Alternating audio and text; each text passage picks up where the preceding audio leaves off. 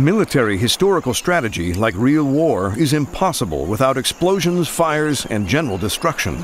And in this third episode of the series, Word from the Front, we would like to demonstrate how military action can change the game world. We'll show you what the guns and heavy armored vehicles are capable of. Most of the objects on the game map can be destroyed. For example, Capitol buildings have several phases of destruction. Initially, smoke boils from the windows, then a full-fledged fire erupts, and after that, the building can explode and break into pieces.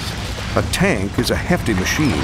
It can push over trees or roll over fences on its way to demolish dilapidated shacks and sheds, just like in the military newsreels from 70 years ago. Special attention is paid to the realism of the destruction. As a thing breaks apart, the game considers the physics of the individual elements, as well as their interaction. We do this so that the player can feel totally immersed in the game and really take in the wartime atmosphere.